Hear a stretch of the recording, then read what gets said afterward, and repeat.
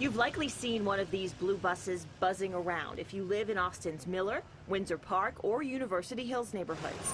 CapMetro's pickup service began a few weeks ago, and it already has a devoted following. I got a flyer in the mail about it and saw it was free and it was going for a year and covered both work and home, so definitely want to try it. Stephen Garcia uses the pickup app to take the service home from work several times a week. It tells me when they're coming, identifies the vehicle. It's all very, very clear and clean. An upgrade from riding the regular bus. With this, it takes about 20 minutes, maybe. Bus ride would be probably about 45. It's time better spent with his family, Garcia says.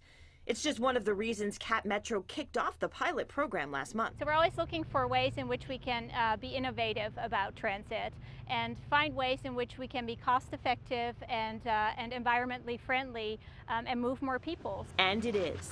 Last Thursday, 74 people ordered a free ride in the 8-hour span. Pickup is free right now because CapMetro's budget does set aside money for pilot programs. However, it could cost you a few dollars a ride if it becomes permanent. We'd have to go through a whole process to see, how much we charge, if we'd even charge. Either way, Garcia says he will be on board. I think if they expanded it, goes well, I'd love to see it go citywide.